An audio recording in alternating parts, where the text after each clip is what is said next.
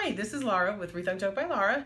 We were finishing up this fabulous dresser today and thought we would do a tutorial on how to seal the top of it. We have a great product called Tuff. It's a water-based sealer, protects the top of things, and it's super easy to apply, so we thought we'd show you that right now while we were sealing the top of this.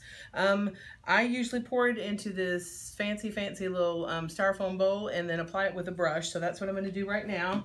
And the first step is just to get the sealer on everywhere.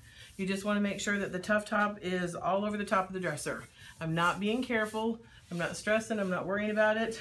The bubbles are not anything to worry about. The mistake most people make is not using enough product. That's the only time you really have a problem, is when you're trying to skimp on it and make, stretch it and pull it and not have enough product on there to really cover like you want it to. So that's the first thing I'm doing, is covering everything.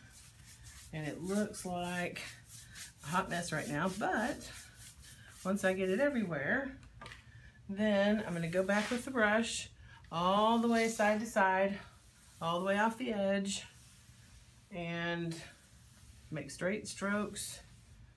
It's going to self-level, the bubbles will go away. We'll come back and take a picture of it after we're done. The stuff on the edges I'll go back and get in just a second. And it'll dry clear. Don't stress about the bowl. Sometimes it'll look a little bit, depending on the paint color you're using it over, sometimes it'll look a little bit blue. Don't stress about that. That's not going to be a problem either. So there's that side. I didn't like the pools of it right there. It doesn't matter if you've got bubbles, but you don't want pools.